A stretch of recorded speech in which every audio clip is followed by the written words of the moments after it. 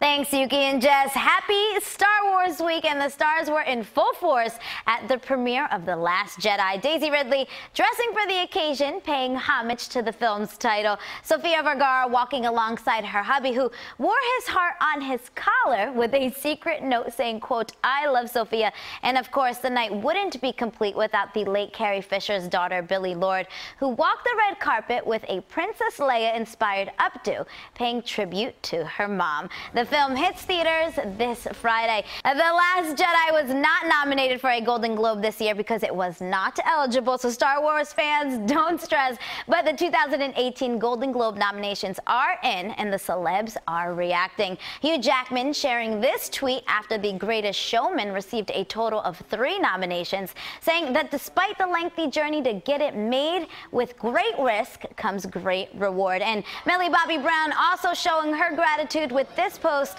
after Stranger Things picked up 2 nominations. And finally, this dog needs his own award. Working out is always more fun with a gym partner, especially if it's your 4-legged furry friend. Sudhi from Sydney is a burpee champ. Look at him go, each time jumping even higher. I feel like I have some work to do with my little pup at home now.